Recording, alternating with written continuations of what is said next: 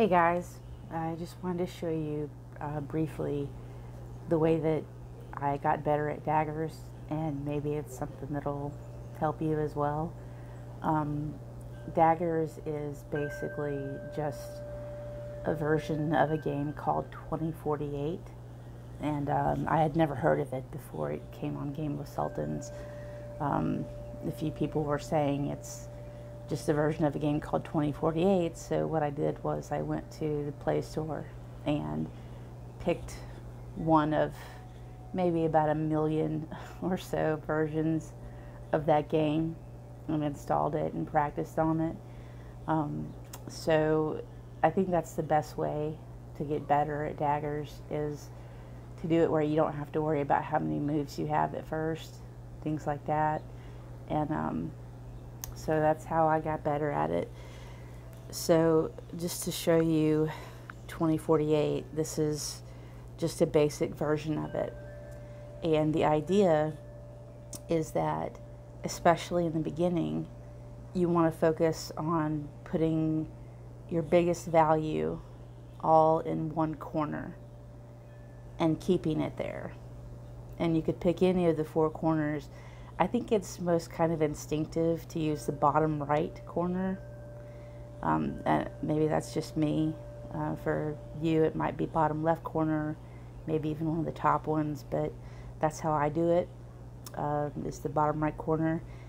And to start by moving the tiles down as often as you can until you can't anymore, and then to move them left, and then move them down again, but always going down down and to the right, not down and to the left. So I start off with two tiles, just like you would start off with two daggers. And the difference between 2048 and daggers is that you have a value instead of a picture of daggers, and it goes up exponentially. So level 9 daggers in this case would be equivalent to reaching 2048. So I've got two twos on the board. I have to swipe right to match them up, so they've doubled. Now I can go down, I can do it again and again and again and again and again, and now I can't go down anymore, but I can go to the right. And you can see that just kind of happened automatically, that I get much better values. The 8 and the 8, I can go ahead and make those into 16 if I want to, or I can continue on going down. So that's what I'll do. Now I have to go right, go down again as much as I can, and then go right, go down again as much as I can, and then go right, down again, and then right, down. You can see sometimes you can go for longer, and then right,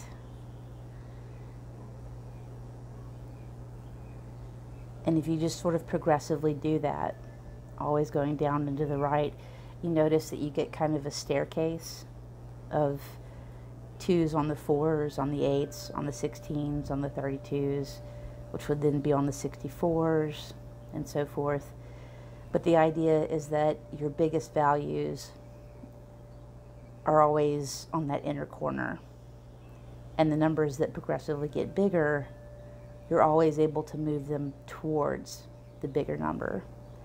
So you never end up with, for instance, a 2 where that 64 is, because then it's useless to you.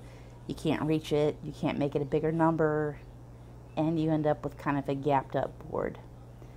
But that's the idea, is that you go down and to the right as much as you can. Occasionally you get to this point, which is I can't go down, I can't go to the right, so I have to go left. But I do that, and then I carry on, just like I was before. And this is the way that I initially got better.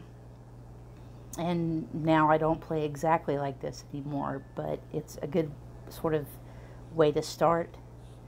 You're always kind of thinking about how do I build up these outer numbers to get them toward that interior number, but you're not really having to think about the whole board, and it makes it a little bit more simple like that. So anyway, I hope this helps.